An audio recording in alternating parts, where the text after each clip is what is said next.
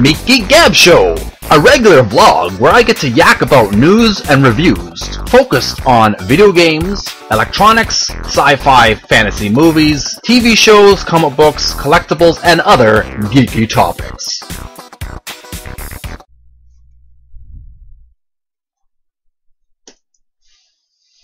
Oh, hello. This is the Meat Geek, owner of Official VGO Videos, representing AsifAtNetwork.com. Welcome to the Meat Geek Gap Show, a geeky show where I talk about video games, science fiction, comic books, rock, the latest punk rock groups, or whatever rock groups are available in that I enjoy watching or listening to, or just about anything that is geeky and interesting. I'm going to try something a little different. I'm going to be reading from a friend on Facebook. He provided me his ebook, Outlaws. His name is Nick Sand. I'll be reading chapter 1, but I'll also be reading the other chapters in future episodes. So stay tuned. So as we can see, this is the book Outlaws, Nick Sand. You can purchase this ebook on Amazon.ca. Make sure to click the link below. You'll see a link included in this video where you can purchase this book for your own enjoyment. Now here is the front cover. This a tough guy with a powerful rifle on an alien planet. Let's get right to the reading. Outlaws, a science fiction novel by Nick Sand. www.nicksand.com. Outlaws. Copyright 2012 by Nick Sand, all rights reserved. Author's note: this book is a work of fiction. Names, characters, places, and incidents are products of the author's imagination or are used fictitiously. Any resemblance to actual events or locals or persons, living or dead, is entirely coincidental. The scanning, uploading, and distribution of this book via the internet or any other means without the permission of the publisher, which I do have permission by the way, is illegal and punishable by law. Please purchase only authorized electronic editions and do not participate in or encourage electronic piracy of copyrighted materials. Your support of the author's rights is appreciated. Find Nick Sand online at www.nicksand.com. Layout provided by Everything Indie. www.everything-indie.com. I'll be right back.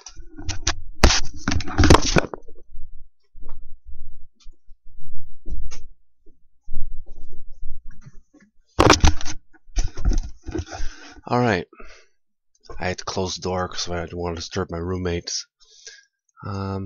Just want to reiterate, we're reading from Outlaws by Nick Sand, a science fiction novel, Chapter 1.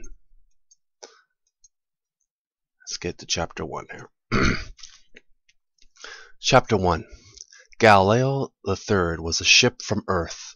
Not the Earth that exploded in the 26th century due to an asteroid knocking it off its orbit around the sun. That Earth has become the place of myth and legends. The inhabitants of that were transported to Earth, too, have all died out, and the new generations tell stories of heroic soldiers, likes no planet has ever seen, who battled adversaries so evil, even their lineage was severed to prevent any descendants from emerging in the future. There were intellectual giants, artistic geniuses, and business masterminds. Earth 1 had all these things, as many planets in the expanding universe do. Earth 2 is now a central hub of business where other planets from faraway galaxies come to trade just about anything from spices to textiles to intellectual properties. At the southernmost pole is a stretch of land uncharted and occupied by the rest of the planet, a desolate place ignored by the Interstellar Police Federation, IPF, who monitor the arrivals and departures of ships into the Earth 2 atmosphere as well as the surrounding 3 space stations.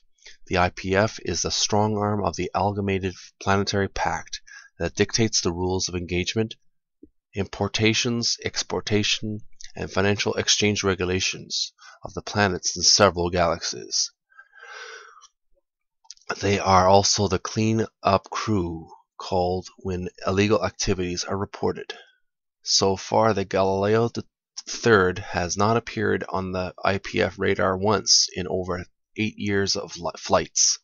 From the outside, Galileo looks like any other cargo holder from a dozen different systems. Its radiation reading, shield capability, and core temperature would all register it as a typical holder. That is how Harmony designed it. She was the ship's mechanic, a giant Amazon of a female who claimed no planet to be her home.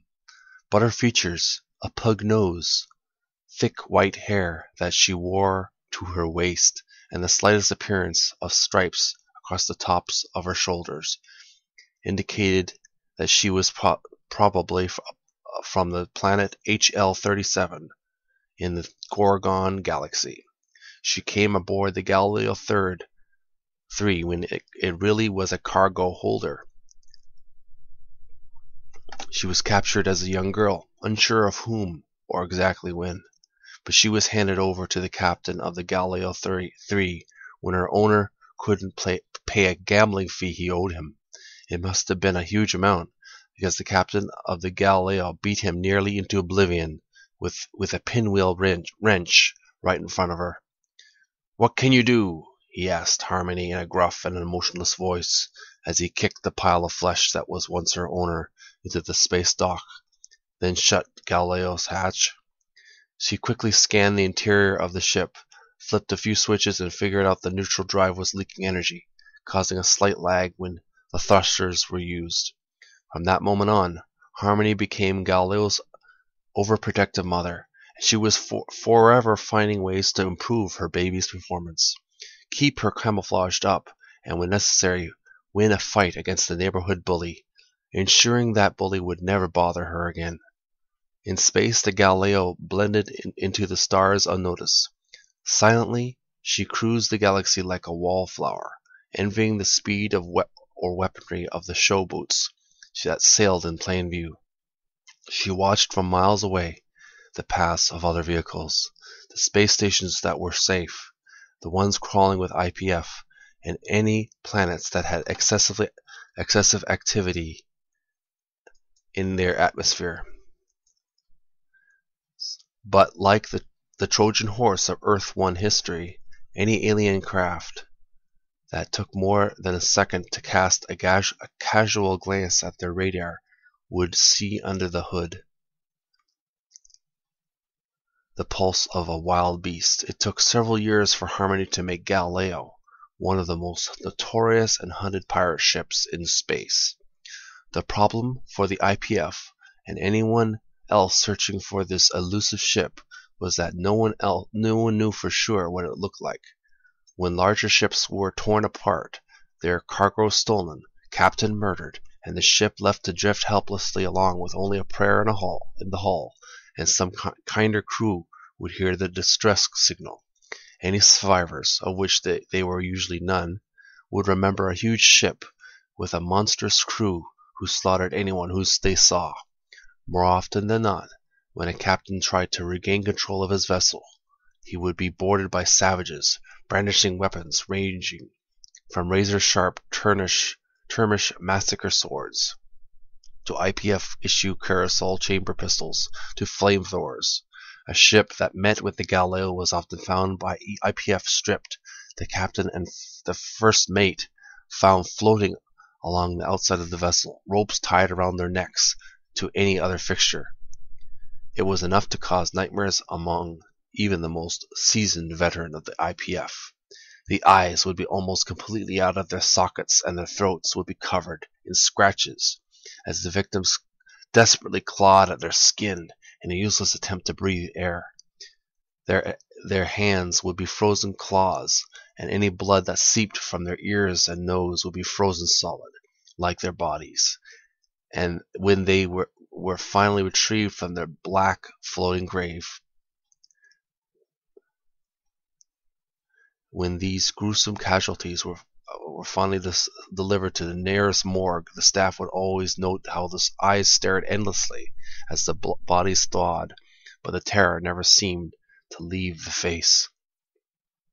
If a smaller ship was hijacked, the crew usually hid, giving up the booty and then giving the IPF a plain description of a cargo holder with no distinguishing features and a crew of men, also no distinguishing features, who stole all their goods. However, they might escape with their lives, but never without a severe beating from any one of Galileo's crew members. Usually it was Fecho.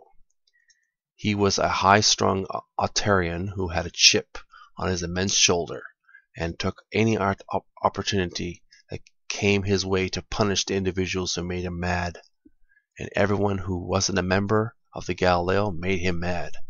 It was a few years ago that he saw two guys arguing in space dock at the SETI 5 space station.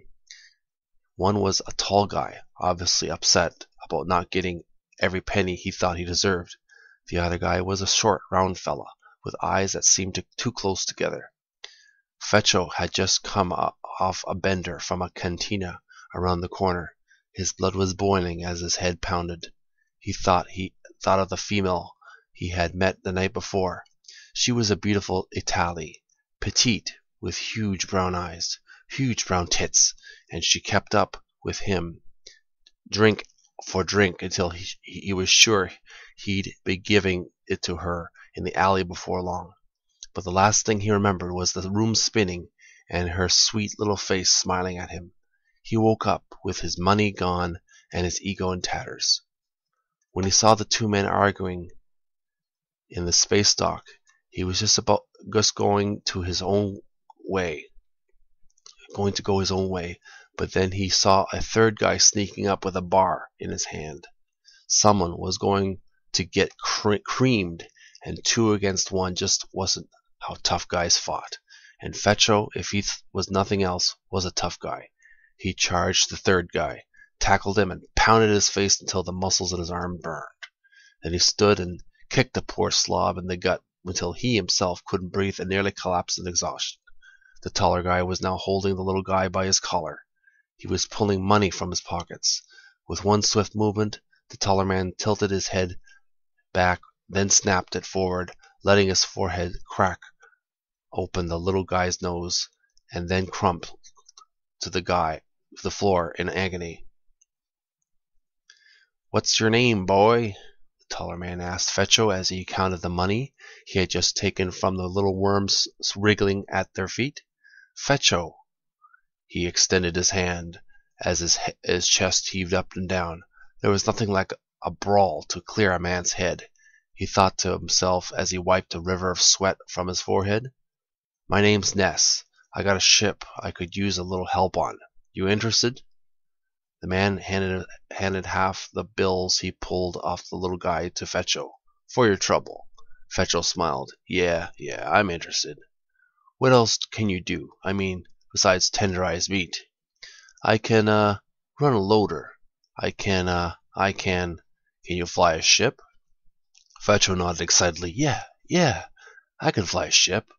I can fly a SP-18, a horizon cutter, a 34 transport module, your basic cargo holder. I got the picture. I need a co-pilot for my cargo ship. You'll do." Together they walked to the Galileo, where Harmony was underneath, on her knees, encouraging the new warp cores she had installed. They were illegal in most parts of the galaxy because they gave the user an immeasurable advantage over the adversary. Light speed was 2 fractions of a decimal point slower than the speed generated by these warp cores. Sometimes the amount of time is all that will decide between life or death. "This is Harmony. She's my engineer," Ness said casually as he went to enter the ship. Fecho looked her up and down, licked his lips, and adjusted his pants around his waist. "I'll bet. I'm Fecho." He reached a hand out to shake, but it hung there, awkwardly alone. "Don't worry, sweetness. Altarians don't bite." Harmony's eyes twitched slightly as she looked at Fecho. After a minute, she stood up and towered over him. Her face held no expression. She said nothing as she pushed past him and entered the ship. Fecho shook it off and followed her into the airlock. She could feel his eyes on her as she walked ahead of him. Typical, she thought to herself. Every male of just about every species looked at her the same way. It gets a little boring after a while. Harmony led Fetch through the hold, down the short corridor to the bridge where she stopped. Herc, take care of this newbie. Sure, Herm. Hercules was Ness's first mate and best friend since childhood. He was as big as the mythological character, with precisely chiseled muscles over every part of his body. He also looked down to meet Fetcho's gaze. What the hell are they feeding all you guys on this ship? Fetcho asked, trying to be funny. Spinach, Hercules said seriously. He reached out a hand. Welcome aboard the Galileo 3. We're going to be getting out of here soon. What does Ness want you to do? Fetcho wasn't sure what spinach was as he stared at Herc's giant club-like hand engulfing his own in a welcome shake. He said he needs a co-pilot. Well, get your ass on the bridge and wait for him to tell you what to do next. Fetcho, feeling brave after meeting the crew, boldly pulled Herc a little closer to him before letting go of his hand. This guy, Ness, what kind of captain is he? Herc pursed his eyebrows together in a stern look. He's the kind who doesn't take any shit. Well, does he pay well? Does he give each crew member a share? A piece of the pie? Excuse me, I have a little cold. Herc looked seriously at the rookie and saw a twitch in the little man's eye he wasn't sure he liked. You get whatever he poked Fetcho in the chest. Bring aboard. Again, Fetcho just stood there a little confused. It took him a while to learn his place. And he learned soon enough that the Galileo 3 was no luxury cruiser out to make quick hits for a few gems. This was real work for big payouts, and the job was not easy nor for the weak of heart. They didn't just find scrap metal or sell a few dozen bags of liquid narcotics. No, this was hardcore.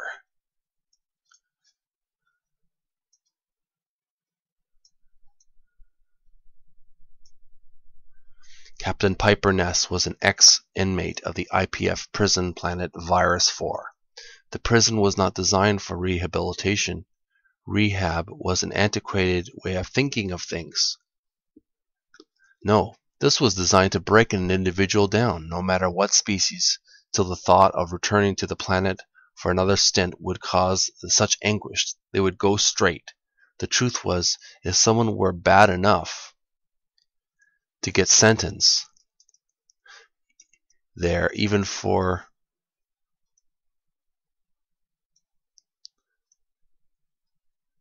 a brief amount of time, by the time they were released, it would take an exorcism to get the evil out. Many men and many women who were sentenced to life on Virus 4 were driven insane as their minds could no longer take the brutal conditions. Since the entire planet was the prison, there was no worry about escape. If an inmate felt he could no longer stay within the confines of the housing units, there wasn't a guard assigned to the prison that would stop them. There were trails of skeletons, the remains of those who tried to find peace or freedom by walking away. They soon succumbed to the brutal elements caused by two suns, not to mention that the only life forms that made Virus 4 their home were inedible thorn beetles that secreted poison. That poison could kill a wharf buffalo from the neighboring planet of Jinx within 5 minutes. For those lifers, hopelessness would settle into their bones, and then the mind would just give up. There was only one landing station, and each drop-off pickup of inmates was made every 3 hours. Only authorized ships were allowed on the surface. Any authorized vessels would be given one warning before each shot out of the sky. And since inmates were delivered and removed every day, the housing units would sometimes become overcrowded. With a quick transmission to IPF, the inmates would be chosen at random to start building more units. The inmates would work continually in shifts. Work stopped for absolutely nothing. Someone fell into the hardening solution. Keep working. An inmate gets electrocuted hitting a live underground wire. Keep working. An unstable wall collapsed on 4 inmates and they all are dead. Keep working. There were enough men to replace the ones who died on the job without skipping a beat. One new housing unit contained 300 individual units. The individual units were just small square rooms with no doors, a shelf with a thin mattress for a bed, a toilet, and a sink. More often than not, when the buildings were complete, they stood empty for a while because so many inmates expired during the construction process. Then, as if magically, overcrowding was no longer a problem. The planet was barely touched by the IPF, so there would be plenty of room for expansion in the future. Riots were not common, but they did happen. The Virus 4 riot of 2633 was probably the worst, and Captain Ness had just arrived, barely having time to break in his bunk when all hell broke loose. He had been sentenced to 7 years hard time for slave trading and smuggling liquid narcotics. When the riot started, there were 11,985 inmates. When it was over 6,600 hours later, there were 8,742. Every member of the prison staff were unarmed due to a rule in the prison's code. It states, every staff member who does not retreat immediately to the safe house during a riot will be immediately terminated from his position and will receive no benefits, pensions, or perks, written or verbal, from the IPF or its subsidiaries. The safe house was an impenetrable fortress that was stocked with food, water, computers, weights, saunas, a swimming pool, and dozens of other amenities for the men to enjoy, while on the outside the inmates killed themselves. It was also a rule for the guards to leave the bodies of the dead where they lay. The inmates were told to clean up their own mess and bury the deceased. However, they were not given any kind of tools to dig, so the majority of bodies were tossed around the perimeter of the facility to be dried out by the suns. The walk from the landing pad to the... Pardon, that was my email notification. Take a break from that.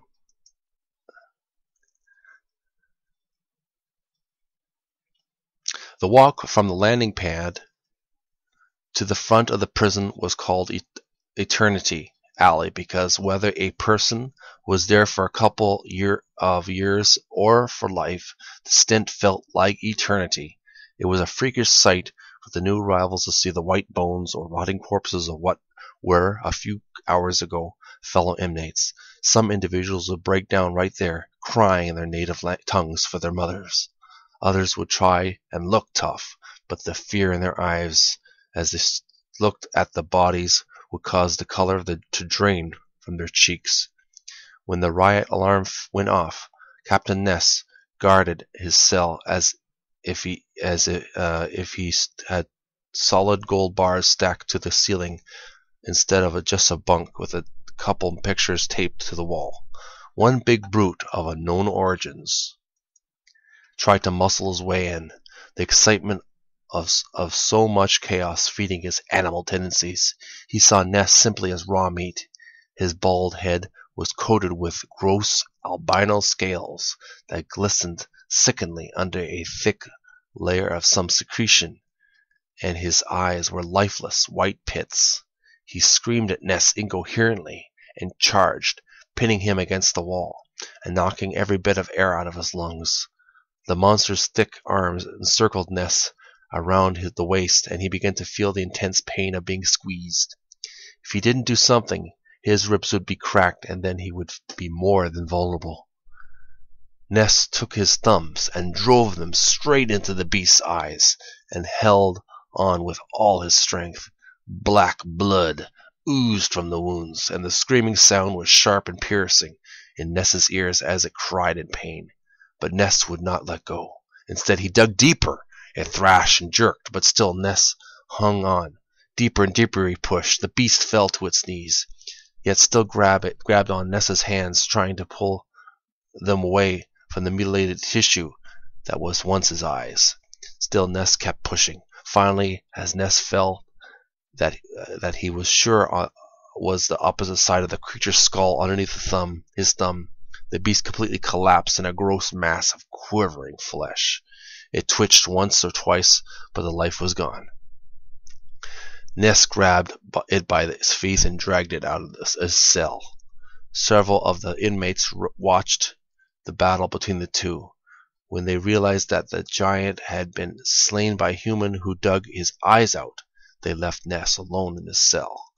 One tried to cozy up to him, looking for protection. His name was Otis, and he was a scrawny, shifty guy from the Lotus Galaxy, and for trying to smuggle into a neutral zone space station even 7 baggies of liquid narcotic inserted into his anus. He thought he could go far as if Ness was around him. "Hey, psst, buddy," he hissed. His voice was oily and dripped of selfish intentions. "Hey, that was some good fighting there." Ness was sitting on his bed trying to catch his breath, while every nerve jumped on edge as his new vermin came into his cell. "Yeah." Otis stepped carefully, as if he were avoiding landmines or piles of dog shit. "I never seen a guy fight like you. That was beautiful, man. Really, a thing of beauty." Ness watched him as he checked out his cell. It was like he was considering a new location for his own business. From the look on Otis's face, his unit would do just fine. "You know, we could help each other out." From somewhere in the prison, several painful screams came, followed by yelling and crashing. It was mass hysteria out in the other areas, but the moment Ness's corner was quiet and almost empty. "Yeah, we could help each other. Yeah, see, I can get things for you. I know how to talk with the guards. I can get you anything you want. Liquid narcotic, Jack Daniels." Otis looked and saw the 3 pictures hanging on the wall. Leaning in closer, he smiled, a disgusting, sleazy smile. Ness straightened. Suddenly his ribs didn't hurt so much. "Well, tell me how you fucked that. Tell me you had that juicy piece right there." He looked at Ness with lust in his eyes while rubbing his hands on his thighs. On the wall was a picture of a girl no older than 13. Looking back at the picture, he licked his lips. "You gotta tell me about it. I gotta know." Otis turned his head to talk to Ness, but instead was knocked to the floor. His eyes bugged as he looked up at the towering figure in front of him. He raised a hand to defend himself as a giant claw reached down and grabbed him around the throat. Ness yanked him to his feet and squeezed his throat with his left hand as he whispered in his ear, "Stay away from me." He grabbed Otis's right arm with his free hand and in one swift movement snapped it behind his back. The crack of the bone echoed in the small cell, and Otis's eyes filled with tears as he gasped for air. Ness walked out of his cell, half carrying, half dragging Otis into the corridor, where he slammed his head into the wall, driving his point home. Otis crumpled to the floor. He was still breathing, choking a good bit and spitting up bile while his right arm rested unnaturally behind his back. He began to crawl down the corridor, whimpering and muttering obscenities as he did. After that, Ness never saw him again. Rubbing his ribs and breathing deeply, Ness walked to the bed and sat down. He looked down over at the pictures of the girl on the wall, his daughter. In one of the photos, she was outside of her home on Earth 2. The leaves of the trees were gold behind her, and the sun shone on her long brown hair, highlighting it with gold streaks. Her blue eyes twinkled from beneath long black lashes. She had his blue eyes. The picture was worn and wrinkled around the edges. The other two were of her when she was a little baby. In one, she was wrapped up in blankets, sleeping with a little snowman next to her. In the other one, she was in the arms of someone whose image had been ripped off, her mother. Ness never had good luck with women. He liked the sex and the attention. Sometimes he would feel a twinge that would make him think of cashing in his chips and become domesticated. He had money stashed all over the galaxy, certainly enough to set up a nice little life for him and the right woman. The problem was that he didn't believe in the right woman. And when his daughter's mother looked to her, Earth too was without telling him. She went ballistic. Since then, he punished every woman he was with. To him, it seemed the crueler he was, the more women wanted to stay with him. It didn't matter if he cheated, if he beat them, if he stole from them. They would insist on coming back for more. In a way, Ness got a sort of sick pleasure out of it, feeling in control, playing God. But the truth that he buried deep down in his belly was that no matter how much pain he inflicted on the females in his life, he would break down and cry like a baby to hear his daughter call him daddy just one more time. The last time he spoke to him, when he received this picture, she called him Ness. He had written to her. They were lame letters full of sorry and mistake and I love you. She wrote back many times reassuring him that it was for the best, that she was doing fine and that she would see him soon. Ness wasn't sure if it was the way this little girl seemed so old in her letters, or if it was that he was weakening. But he wanted to go to her, to be a father. But then reality would pound on him harder than any enemy ever had or would. What would he tell her? That he steals ships, kills the crew, sometimes rapes the women and sells them into the flesh trades? That the crew of his own ship have murdered and stolen most of the time just for sport? That he had bags of liquid narcotic in the cargo hold of his ship? That he bribes IPF officers? Are these the stories he would tell as he tucked her into bed at night? No, Ness wouldn't go to his daughter right now. Not right now. Besides, she was no longer an awkward little 13-year-old. She was 22 and living on the space station 108 that floated lazily around Earth 2. It was a transient station. Lots of coming and goings, and not all of it good and wholesome. But what could Ness do? He couldn't tell her where to live. He could just promise help if she needed it. If only she needed help. If only she would contact him and tell him she was in a bind, or needed some funding, or that she missed him. But it never happened. How could she miss a man she didn't know, even if he was her father? The memory of the last time she spoke to him scrambled up to the front of his mind like a spider on its web. Okay, well, I gotta go. Talk to you later, Ness. Goodbye, Amber. The Galileo 3 was now silently making its way toward the red Sigma quarter in the neutral part of the Lotus galaxy. After Hercules intercepted a transmission that indicated a personal luxury vessel had decided to go slumming in uncharted territory, the Galileo was in pursuit. Fetcho, how soon until interception of the ship? I'd say no more than 15 ticks. Plenty of time to get prepped. Herc, make sure the weapons are ready. Depending on who's on board, I don't know if we'll need prisoners. Already on it.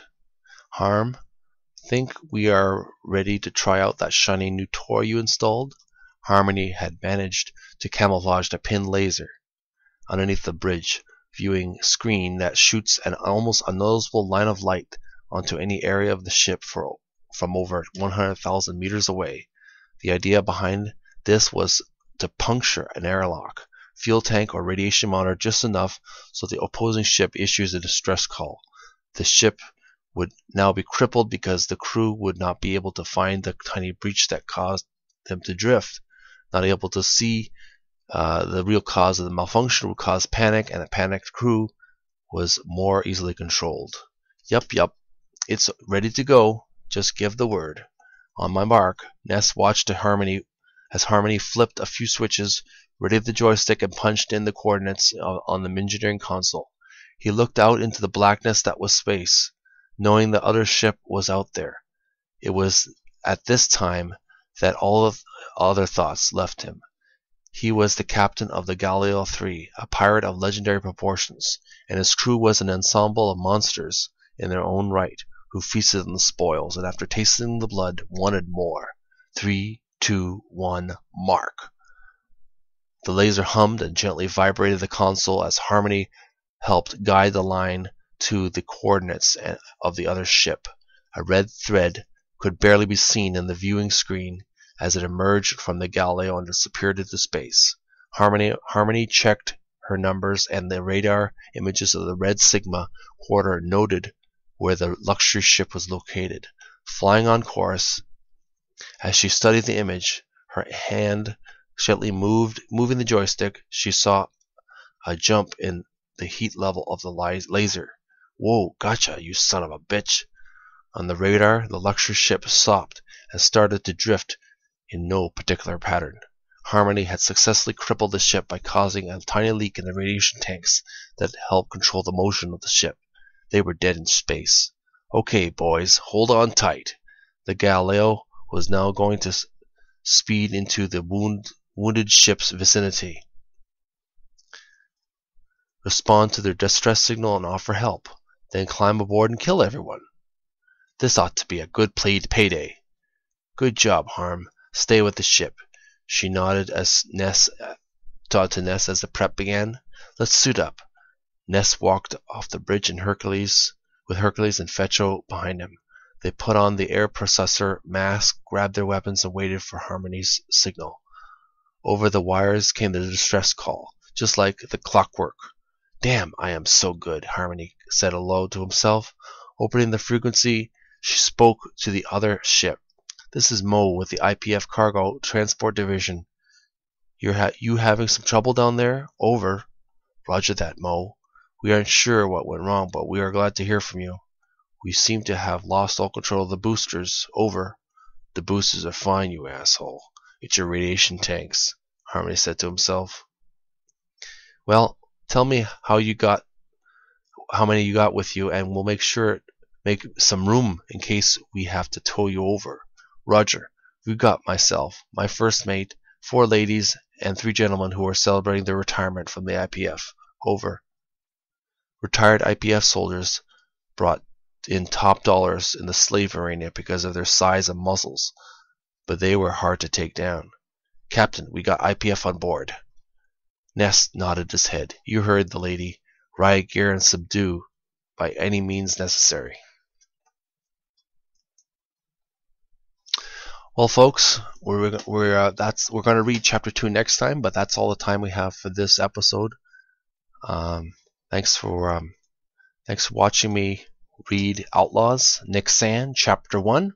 This is by Nick Sand. He's a science fiction author, and if you enjoyed hearing the sample of the book, make sure you download and purchase his ebook on Kindle, Amazon.ca, and there's a link below the video where you can download and purchase the book for your own enjoyment. I'm going to read another chapter in our day, so stay tuned. This is the Meat Geek Gab Show. I'm the Meat Geek, and you're watching official videos representing AsFNetwork.com. I appreciate if you would like this video, add it to your favorites, leave comments, and subscribe. It's Meat Geek signing out till later. Thanks for watching.